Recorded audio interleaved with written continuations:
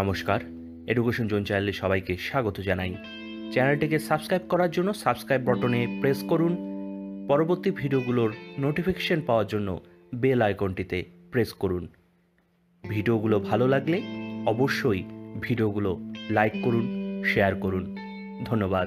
এই ভিডিওতে আমরা শিক্ষাক্ষেত্রে কম্পিউটার ব্যবহারের সুবিধা ও অসুবিধাগুলো সম্পর্কে সংক্ষেপে জানব। শিক্ষাক্ষেত্রে কম্পিউটার ব্যবহার করে আমরা কী লাভবান হই এবং কি কি বিষয় আমাদের অসুবিধার সৃষ্টি হতে পারে, বা কি কি জিনিস আমরা কম্পিউটারের মাধ্যমে করতে পারি না বা দেখাতে পারি না, সেই সব বিষয়গুলো নিয়ে আজকে আমাদের এই ভিডিও। তাহলে শিক্ষাক্ষেত্রে কম্পিউটার ব্যবহারের সুবিধা ও অসুবিধা নিয়ে আমাদের এই নোট, শুধুমাত্র নোট প্রোভাইড করার উদ্দেশ্যে এই ভিডিওটি আমরা তৈরি করছি। আধুনিক জীবনযাত্রায় কম্পিউটার এর ব্যবহার খুবই গুরুত্বপূর্ণ। শিক্ষাক্ষেত্রে কম্পিউটার এর ব্যবহার বহু বিচিত্র হলেও এই ব্যবহারের বিভিন্ন সুবিধা ও অসুবিধা দেখা দেয়। প্রথমে আমরা সুবিধা। 1 নাম্বার, কম্পিউটারের মাধ্যমে শিক্ষার্থী সহজেই নিজের প্রবণতা ও ইচ্ছা অনুসারে শিক্ষা গ্রহণ করতে পারে, ইচ্ছা সামর্থ্য অনুসারে। 2 নাম্বার, কম্পিউটারের দ্বারা ব্যক্তি পার্থক্য অনুসারে শিক্ষাদান সহজেই করা যায়। 3 নাম্বার, কম্পিউটারে শিক্ষার্থী সহজেই নিজের প্রয়োজন অনুসারে শিক্ষার বিষয় অনুসরণ করতে পারে। 4 নাম্বার, কম্পিউটার ভিত্তিক শিক্ষায় শিক্ষার্থী আত্মবিশ্বাসের সঙ্গে সহজেই সমস্যা সমাধান করতে পারে। 5 নাম্বার, কম্পিউটার ভিত্তিক শিক্ষা শিক্ষার্থীর শিক্ষা গ্রহণে সক্রিয়তা সৃষ্টি করে। 6 নাম্বার, কম্পিউটার ভিত্তিক শিক্ষায় সহজেই মূল্যায়ন করা যায়। আমরা এছাড়াও যদি আলোচনা করি, কম্পিউটার আমাদের শিক্ষাকে উন্নতি করার জন্য শিক্ষার্থীদের যাবতীয় সব কিছু হেল্প করে থাকে। শিক্ষাকে সহজ করা, একটি বিষয়কে ছোট ছোট অংশে ভাগ করে অ্যানিমেশনের মাধ্যমে হোক, দূরের জিনিসকে কাছে নিয়ে আসা এবং একটি বিষয়কে অনেক ছোট ছোট ক্ষুদ্র ক্ষুদ্র অংশে ভাগ করে শিক্ষার্থীকে অতি সহজে কম্পিউটারের মাধ্যমে কিন্তু বোঝানো সম্ভব হয়।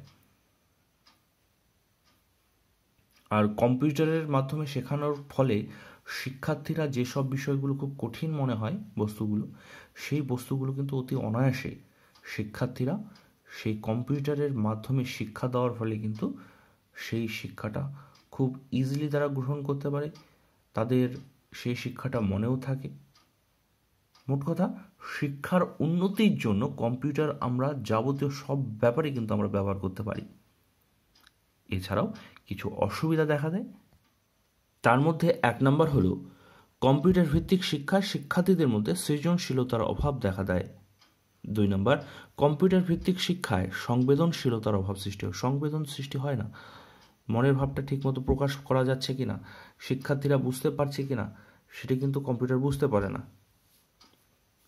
3 নাম্বার, কম্পিউটার ভিত্তিক শিক্ষায় শিক্ষার্থী শিক্ষাক্ষেত্রে বাস্তব অভিজ্ঞতার অভাব থাকায় সঠিক জ্ঞান অর্জন করতে পারে না।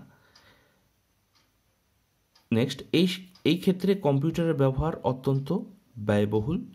কম্পিউটার ভিত্তিক শিক্ষা শিক্ষার্থীর যান্ত্রিকতা সৃষ্টি করে। আর কম্পিউটার ভিত্তিক শিক্ষায় প্রেরণার অভাব দেখতে পাওয়া যায় শিক্ষার্থীদের মধ্যে। এইসব ছোট ছোট অসুবিধা থাকতেই পারে, কিন্তু অসুবিধার থেকে কম্পিউটারের মাধ্যমে যে শিক্ষা, সেই সুবিধাগুলোই কিন্তু আমরা বেশি পাই। কারণ বৈজ্ঞানিক ভিত্তিতে এখন কিন্তু শিক্ষার্থীদের তাদের সামর্থ্য চাহিদা অনুসারে কিন্তু আমরা কম্পিউটারের মাধ্যমে শিক্ষা দিতে পারি অতি সহজে এবং অতি দ্রুত গতিতে। আমরা এক জায়গা থেকে কিন্তু আরেক জায়গায় শিক্ষার্থীদের অতি অনায়াসে কিন্তু আমরা শিক্ষা দিতে পারি।